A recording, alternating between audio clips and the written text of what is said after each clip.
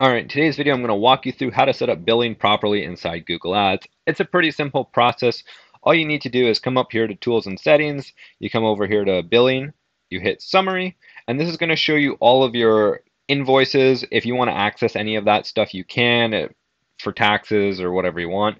One thing I should note is how the actual payment system works inside Google Ads. So either you're charged on the same day of each month, or you hit a certain threshold. So say your threshold is $500 in this account is the example. So $500 threshold.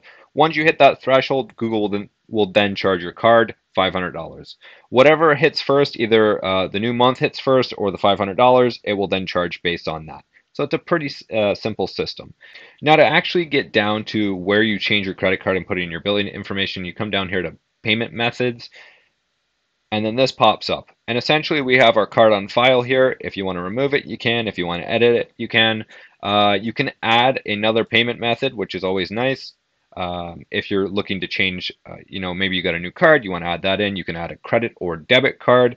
Google used to have a whole bunch of other payments. They've gotten rid of it. They've simplified it to either credit or debit, which is kind of nice for ease of use. Another nice thing about the billing and payment methods inside Google Ads is it allows you to have a backup. So say your first card fails, you can add a secondary card in case that card fails. It will then charge the secondary card, which is kind of nice to have.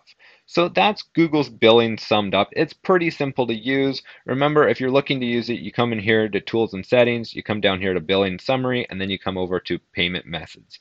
And that's it. It's really simple. If you have any comments, questions, or concerns, leave them down in the comments section down below. I'd be happy to answer them. Other than that, you guys have a wonderful day and take care.